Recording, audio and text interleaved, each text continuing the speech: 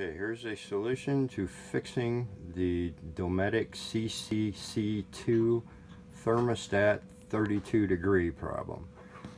You'll find when you have this problem and your thermostat is off, you'll press and hold this inside temp and it'll tell you the correct temperature inside your RV, which in this case is 75 degrees.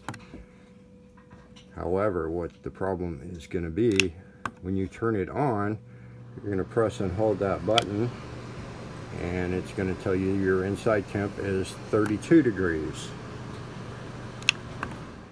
I've already fixed the problem, so that's why mine's not doing it right now.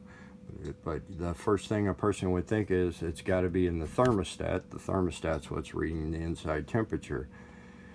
However, you notice when it's off, it reads the right temperature, so that's obviously not the problem. So I'm going to take you up to the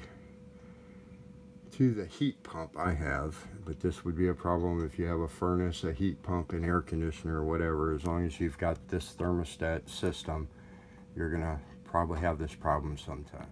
So here we are inside the RV. I have a vent system, but like I said, this would apply to any air conditioner. It uses this thermostat. This is the air intake side. You got two little tabs you pull down. I can't get the video to work good, but this whole cover comes off. You got a little air filter there. You're going to want to make sure that's clean, obviously, while you got it off. Set this aside and show you where the problem is. So up inside here, as you can see what I'm looking at, you'll see the whole bunch of wires, and I don't even have a light, but that's not going to matter. So you're going to see a whole bunch of wires stuffed up in a cavity here, which is the obvious place to stuff all these wires, because otherwise they're going to block your airflow. So you want to keep those wires up there, but you're going to pull all this mess out, and what you're looking for is this little plug right here. Mine happens to have a red and a white wire on it. I assume they all probably do. It's just a little plug. It's not even a sensor, it's just a plug. And you see there's nothing plugged into it.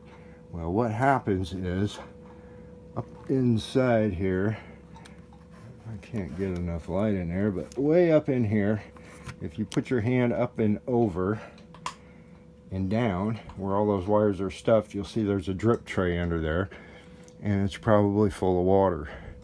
Either you got high humidity or you got a lot of rain, but for whatever case, that drip tray is meant to catch water and then it drains it out.